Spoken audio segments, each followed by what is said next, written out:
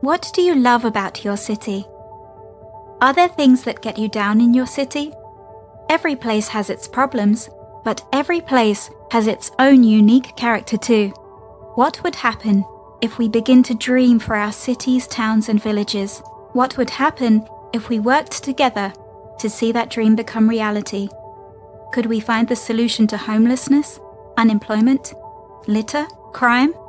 Could we see better community spaces, more neighborly attitudes, schools that build aspirations, churches that transform cities?